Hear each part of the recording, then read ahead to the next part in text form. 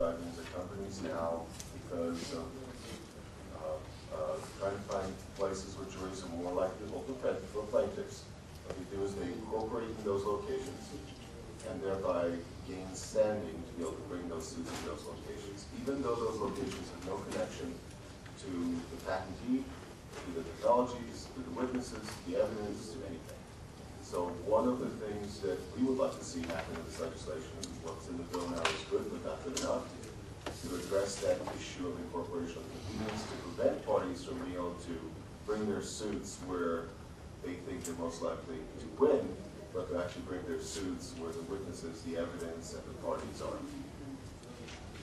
Thank you. You're welcome. Is that clear enough? Yes. I can't be clear enough intentions. So, post-grant opposition, and that's a good point. We'll go into that a little more. Post-grant opposition is something that is proposed in both pieces of legislation, and that is, I would say that it's a pushback on the quality issue. What's happened right now is very expensive to litigate a patent, to go to court to prove that it's not valid, that doesn't meet the test.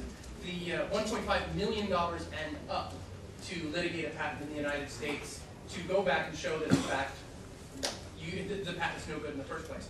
So what's being proposed is a post-grant opposition process by which you can go to the USPTO and say, can you review this patent? And review its validity. Now, this has several issues within it, one of which people will talk about called second window. But I think one of the key elements that we need to ask, and I'll actually lead with either Matt or Emery, because this one's kind of a directed at you in the negative in that sense. What do you do with the fact that the second window proposal, the second window proposal and the post-grant opposition proposal in the Senate bill has been referred to by Director Dudas as, quote, it will overwhelm the USPTO, and that we have no capability essentially to handle the proposal as it stands in the legislation right now. Who do they need to hire? Is Dudas, even though he used to be one of us, is he right? Is he wrong? Do you think that's fixable? It seemed to me to be an awful strange comment coming from him, because the PTO had actually suggested a second window post-grant review process. So I'm not quite sure how they can, in one sense, propose it and then say they can't do it. I think there would be challenges, and they would be up to that task. I think the question of the second window is very basic. There are a lot of bad patents out there. When you get sued, you ought to have a chance to get a fair shake, not end up in Marshall, Texas, where I have to meet the standard of having a child taken away from his family in order to overturn this bad patent. We're in search of finding something that is both fair. We believe that having the PTO, the expert, look at this technical patent, whether it's a microchip or a pharmaceutical formula or something like that, that not having the judge do it, having the PTO do it is the right thing to do. We have tried to be clear all along that we want a quick process, whatever it is. This is not a point to try and hold up litigation. We just want a fair shake and make sure that ultimately we don't get sued with a bad patent.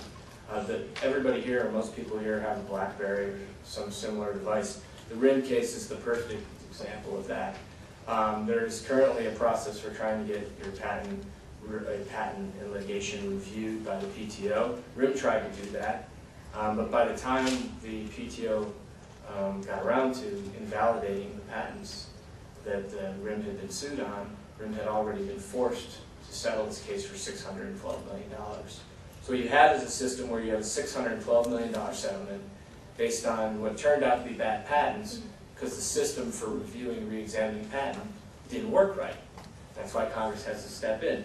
To go to the point about the Supreme Court, that's something the Supreme Court's not going to deal with. They can't set up a system at PTO to review a patent. And so that is something that Congress must do. If we're going to have a fair shake, it has to be that way. And one other point on that, one of the criticisms, in addition to the Dudas criticism, was that this creates an ability to challenge a patent at any time in the process.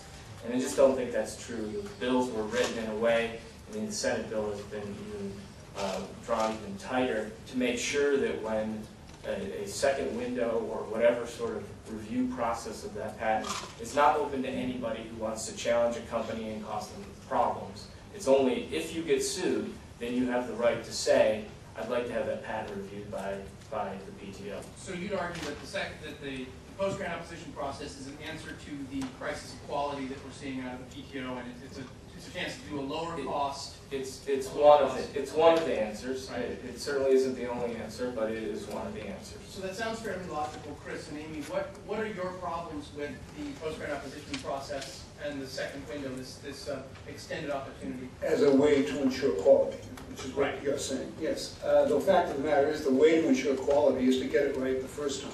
And it's to do anything on a pre-grant basis that will enhance that possibility. All of those measures, we favor third-party input and all of the rest that will allow them to make the right decision. We're in favor of getting rid of, on a permanent basis, fee diversion, and we're in favor of beefing up the procedures as well as the numbers in the patent office. And we think that Judas has done a pretty good job at working with what he's got. Now, to turn to the post-grant issue, if you do not have quiet title in the patent that you have acquired, then when you as... What's quiet title? Quiet title means that you can go to a venture capitalist and say, I got a patent, and you can count on it. If you go to the venture capitalist and say, I've got a patent, say, yeah, but how do we know it isn't going to be subject to opposition and all the rest of these issues? Then you don't, and you can't raise the venture capital that you need to do the business that you're in. These companies that Emory represents don't have that issue, but we do. And if we can't get venture capital, we can't function. So that's a critical, that uncertainty of a right to not just challenge, but to cancel a patent, and that's the language of the statute, any time during its life means that patent is not reliable. So the second window that enables that is absolutely contrary to the strength and process that's required to have innovation. Well, I think you have a good point about just hold on for a second. So this quiet title business, so it's really not right, and you know it. So under current law, there are at least 4 or 5 or 6 different ways you can challenge a patent through its entire life. You can challenge it in court. You can challenge it under inter-partes re-exam, ex-parte re-exam. You can challenge it under interference practice. You can challenge it a whole bunch of different ways. So this notion that somehow under today's law, patents are immune from challenging after 1 year after they're granted, and that this change that we are proposing, that others are proposing in the law, would have a dramatic, unquieting, disquieting, property destructive, it's just not true. Well, if they're all there, why do you want more? Because the only one of those that is truly effective is to be able to go to court. That's really expensive and time consuming. The other methods currently available, PTO itself by its own admission has told us doesn't work. They have filed reports to that effect before Congress 3 times in the last 5 years. They have recommended post-grant as a way to create an effective system. And your opposition really is not to better quality, it's your opposition is really to better quality through an effective administrative challenging system. We think administrative challenges are good things. They save time, they save money, they weed out bad practice. So you got to be careful about these quiet title arguments, because there is no such thing as quiet title. There are ineffective means now in the system, and your real objection is to an effective means of challenging patents. Now, I really don't have to say things here, because Emily makes my cases for me and tells me what I'm saying. I'll say what I'm saying, and why don't you say what your views are? My view is this, that in Europe, these proceedings take up to 5 years. My technology is often obsolete within 5 years. So if I can be delayed by anyone, anytime, on a seriatim basis, by having one of these procedures raised at the PTO, is going to sap up my money and take up all my time, I can be severely harmed. Now, would folks do that? Would they gang up and do it? Would dinosaurs say, gee, I see the ice age coming, I'm going to delay it for 100 years? You bet they would. And we're talking about creative destruction, what makes capitalism work. This is Joseph Schumpeter, you all know about that. And we're talking about disruptive technology, not with other big guys. We've got cross-licensing with them. It's with little guys, universities, that kind of technology coming through the pipeline. They want to be able to stall it, they want to be able to hold it up, they want additional proceedings than the ones they now have. And we think that that's overkill, and we think that the impact on our stage of innovation is deadly. And in fact, it's not Microsoft that goes out of business if that happens, it's we go out of business. There's we can't raise venture capital, we can't function. Amy, do you have something quick, because we're going to go to Q&A. Yeah, just very quickly, I mean, I think this issue, as with the damages issue, we just have to tread very carefully and make sure that it really is crafted in such a way that it doesn't negatively affect some of the stakeholders, whether it's small or large, and that it has provisions to make sure that people that are owning patents will not be harassed and delayed through a new administrative procedure. And I know there's work in this area being done on the bill, and so I urge members to continue to work to improve it.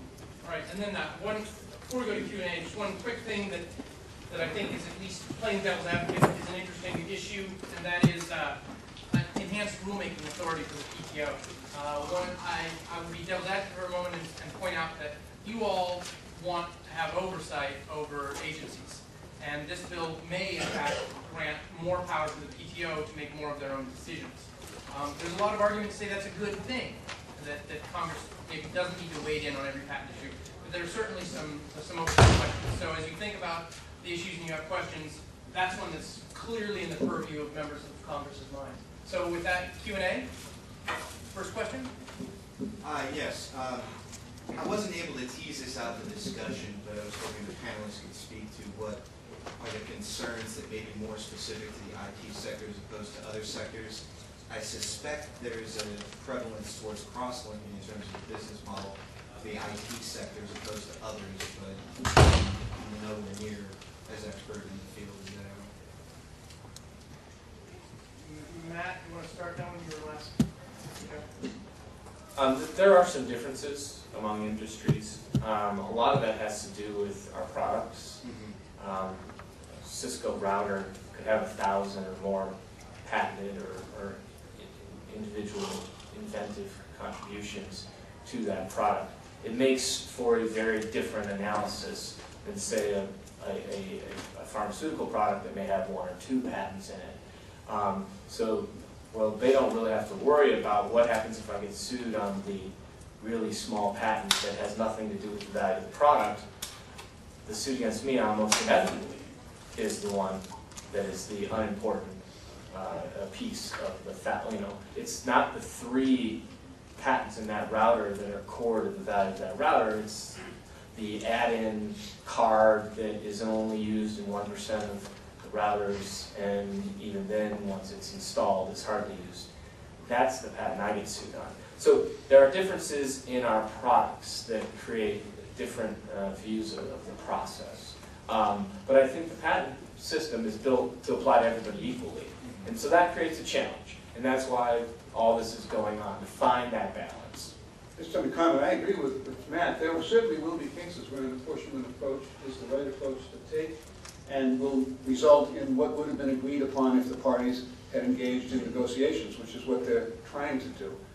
But to say that should be applied in all cases is what runs into the problem that he raised, which is there's different business models operating here, and we can't just have one formula for everybody. Thanks. One size doesn't fit all. Well, my question kind of builds off of that. Right now in current law, and correct me if I'm wrong, aren't there 15 different ways that the court's tools, basically, that the courts can use to figure out what's their appropriate damages in a certain case? What's the benefit of getting rid of 14 of them and only staying with one? Amy? We happen to agree with that. I mean, we think that the Georgia Pacific case, which is the standard there, is a very robust case. Obviously there are some areas where people may have issues with how it's concerned, but I think on balance, it's been very fair. So we would agree with the assessment.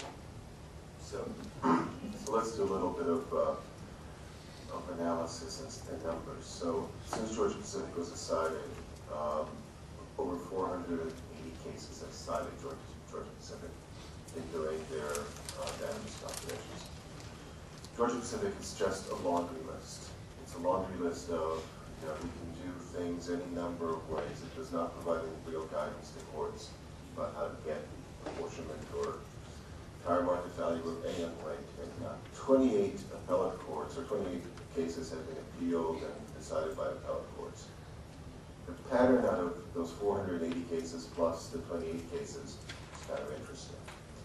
The Court of Appeals for the Federal Circuit standard for overruling damages award by a court or jury is monstrously excessive. So in order for an appellate court to say the jury came up with the wrong number, it's got to decide that the number they came up with is monstrously excessive. It's a pretty high standard. So you've had very little by way of checks and balances to the appellate process in the application of Georgia Pacific. Finally, what we have is all 15 of those Georgia Pacific factors are generally presented to juries. So if you want to pull out for you, if you're curious, jury instructions out of any recent case where damages were being decided. And those jury instructions will run anywhere from 30 to 80 pages. And what they will do is give the jury the choice to pick between all those variables. Juries are made up of lay people who don't know a whole lot about integrated circuits and transistors and complex electronics to go into. So the chances of them getting those damage calculations wrong are very high. What this statute does, what the bill does, is provide clarity and guidance to ensure that fairness results, not any kind of a dartboard shot at 15 choices and you pick your choice. Well, any next question? So building off of that, you said that the current bill is just a portion of damages, so maybe not have 15 different ways, but do you think that maybe they should have 3 or 4 different choices rather than just the apportionment way? Actually, the bill has all those choices. So the bill does 3 things. It says, in deciding what a reasonable royalty is, courts have to figure out what a fair share, fair return is based upon the value of the inventions. Second thing the bill says is, if the reason why people are buying that product is because of that invention, then you value it on the entire price of the invention. So when you take, I don't know, cholesterol drug, Lipitor, the reason why we buy that drug is not because of the binders and buffers and food coloring in the pill, but because of the chemical compound that hopefully will reduce my cholesterol. In that case, you get damages basically out of the entire pill. And then the third provision of the bill says the following, which is specific to the TI and AmberWave licensing issues. It says, if there is a licensing history, you look at the licensing history, and if none of these things that we have called out specifically work for you, then you can use any other factors that have come out of jurisprudence or court decisions, i.e. the rest of the Georgia Pacific factors. So it preserves Georgia Pacific, it simply highlights guidance points for how juries should be directed to deal with damages cases. Amy or Chris? On the issue of damages, there is a wonderful summary of all of that in a paper written by a man named Rutledge, which I will give to anyone who gives me their card, and is cited in the Judge Michel arguments about why this won't work. So I think you have to read the section yourself, draw your own conclusions. I don't see it the way he does, but maybe you will. Yeah, I would just say in terms of the language that's in the bill now, at least the way our patent counsel reads it, it looks like you always apply apportionment and then you like run through the filters and the very last thing you get to is other factors, and including marketplace licensing. So that's a huge concern for us. Next question. Emery described our existing patent system, I think correctly, as a unified system that applies across the board to all patents in all fields of technology. And Matt echoed that by saying it's a one-size-fits-all system. And I'm wondering whether it's time for us to re-examine that. Maybe in the 21st century, a single unified patent system doesn't fit all fields of technology, all industries. The descriptions that we've had between, setting IT apart from pharma, for instance, I think are very accurate. And I think that the concerns of the various industries are all real and genuine concerns.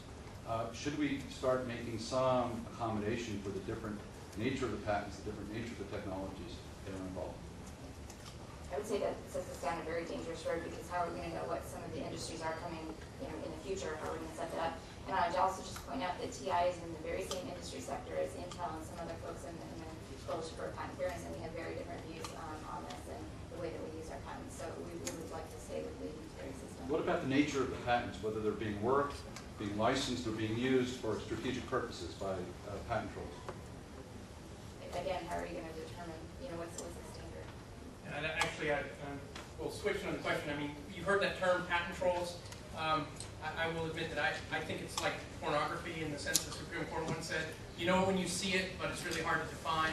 So I'd caution anyone from throwing that term out there. It's particularly hard to find, and you might find that there's folks in your district that somebody might call a patent troll and somebody else may call a small innovative business. So they definitely exist, they're just hard to identify. To that point, though, the courts have recently taken that into account, the nature of the case and the way it's been brought. There's a case called EonNet v. Flagstar, U.S. Federal Circuit 2007, where they actually applied sanction to the law firm that brought the case. So the courts know how to deal with abusive litigation, and don't get the impression that abuse is one-sided here. If you can imagine that there's no abuse on the other side, you're living in a dream world. Of course there's abuse on all sides. Forgive me that this isn't quite in the form of a proper question, but I have some thoughts and maybe you just respond to them with your thoughts. Who you directing to? I guess the whole group. Okay. Patent trolls were just mentioned, so I guess my related thought to that has been sort of the idea that patents, I've heard a lot of allegations that patents are sometimes bought up for the sake of sequestering an idea from development. And in particular, I've heard this alleged of the auto industry, where there might be some greener technologies which are patented, and the patents are bought up by the larger auto companies, so they don't have to compete with these things, so they don't have to worry about new ideas being intrusions into the marketplace. And I've also sort of been wondering to what extent, you clearly have very different opinions on some very important things, but you're all from industry, and we've described the purpose of patents as fostering innovation and for the public benefit. And I'm a scientist, I have a science PhD, and when I was doing that, I took some law classes in patents, so I'm by no means an expert, you all know far more than me, but I was sort of exposed to the idea of the patent system and all intellectual property law as existing to foster a grander public domain. So the patents exist only so that they will eventually expire and things will enter the public domain. And when it comes to IT in particular, the time period over which things expire is so much longer than the period where the technology is relevant. So I'm sort of curious, I guess I have two questions here, which is, how do you see the opinions that you have been small business versus large business? Amy, you mentioned that as all the views are sort of the small business, large business views, but I think that there are maybe this other set of people out there who aren't in the businesses at all, who could benefit from different kinds of reform, either to the time span or to laws that might take into account patents that are being bought up by trolls or whatever you call them to make sure patents don't get developed in addition to selling and buying patents. So this is sort of a nebulous set of thoughts, and I'm still going to get to the better from the question, but I don't think I will go that. Well, I think when you look at what's the public benefit, and to go to Morgan's point about the troll, when you see it, the company or the organization that created the shell corporation that sued me with a patent that they obtained from another company that they sued, that I can't even figure out who actually owns it, I'm pretty sure that's a troll. I don't know, I'm pretty sure we haven't found them under any bridges, we haven't found them at all, who actually is behind these multiple shell corporations. But for the public benefit, what's the public benefit of a company obtaining a patent and doing nothing with it other than suing other companies? The patents that I hold are for the purpose of protecting my intellectual property, which I use to hire tens of thousands of engineers in the United States, spend billions of dollars in the United States on R&D, and produce products which are, change the world. You said that in the form of a question. I think it was rhetorical, but I do have an answer. The purpose of that patent, I would think, isn't to reward anyone in the short term. It's to make it so that it's not a trade secret. It's to enrich the public domain, because when that patent expires, it will become public knowledge. No, that is one of the two key elements. And when you come to the expansion of prior use, that becomes what this bill could possibly be construed as. No question about that. No question about it. And that's one of the concerns that we have. So there are the two kind of prongs of the public interest here. One, scientific progress, right, which is your prong, which is dissemination of this information. A precondition for a patent is that you fully disclose your invention, which then lets others build upon it, not necessarily by making the same product or invention, but building upon the science. The second purpose of the patent law is actually to bring useful new products to the market. So one of the preconditions for patentability is the utility requirement. So it's built into the law. So we benefit as individuals, as citizens, two ways. One, we get smarter. We scientists get to use more information. But the second one is we get better stuff to use that improves our lives. For that second problem, to bring those products to market, you need to get specific in the patent law, because that is what creates commercial opportunity. And And usually on these panels, we argue with drug companies, but also becoming patent drug companies now. So it takes drug companies anywhere from 10 to 12 years to bring a product to market. It's the reality of their business. By the time we actually bring a product to market and they've done all that research, they have a very short period of time which to recoup their profits. I want a new Alzheimer's drug on the market. I want a new cardiovascular drug on the market. I want all those things to happen. And the only way to create incentives for companies to make that investment is to provide to them some chance for financial reward. So I think your assumption is right, which is the commons, the dissemination of information is a critical element of the patent law. It is not the only one. The second one is a great benefit to us from better profits. Next question. I noted earlier that none of the panelists had a problem with the 18-month publication on the bill. I just happened to be turned to a page in roll call today where the U.S. Business and Industry Council was specifically opposing that provision, saying that it'll help China steal. And I'll take that one. So, yeah, I'll take that one. I'm sorry that certain people have this sense of that, but the reality of the world is, and we testified this before for the Judiciary Committee on this issue, companies nowadays don't sell products only in the United States realistically. You get them made elsewhere, other places. You sell them other places. It's a global marketplace, whether you agree with Thomas Friedman's book or not.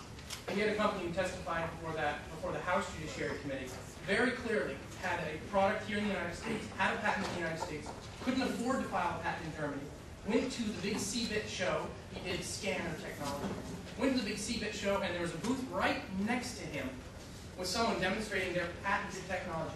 The response from his U.S. Patent Counsel, unless they ship it to the United States, there's nothing you can do. So I'm sorry that there are people who are creating whirling toothbrushes who are concerned about their giving away secrets to China. The reality is we're already giving all of our secrets away to China. The best thing to do is to do harmonization that gets us to the point where we can actually go into China and say, look, I've got a patent here in China, pay up. But until we get some level of harmonization, we have to do, we're going to be constantly blocked by the rest of the global marketplace. So I respect their views. I respect some of the folks who are out there in the independent inventor community. There are others who are funding it who I do not believe are in fact truly independent inventors. But the reality is that it's a global marketplace, and just we're going to have to welcome in the 21st century. There is a book called 18 Months Plus 1 Nanosecond, which describes this phenomenon of grabbing off these patents. The issue of unilateral harmonization through legislation rather than through trade agreements is a real issue. And perhaps we ought to be doing it that way instead of doing it here, because they will, as has been said, they will take advantage of any edge they can. I can tell you that my people tell me that when they go to China, and they're in China a lot, the Chinese are saying, I can't believe you guys are weakening patents and making them less enforceable and making them harder to get. Why would you be doing that? That's what you're telling us not to do. So there are some real questions about harmonization and what it means. Having actually lived and worked in China for several years doing that, I can speak to that at greater length if you want to talk about it, but now I'm taking over my podium space. So, any other questions? With that, I'd like to thank Tim Lorden, the Internet Caucus, Mr. Goodlaw, Congressman Goodlaw, who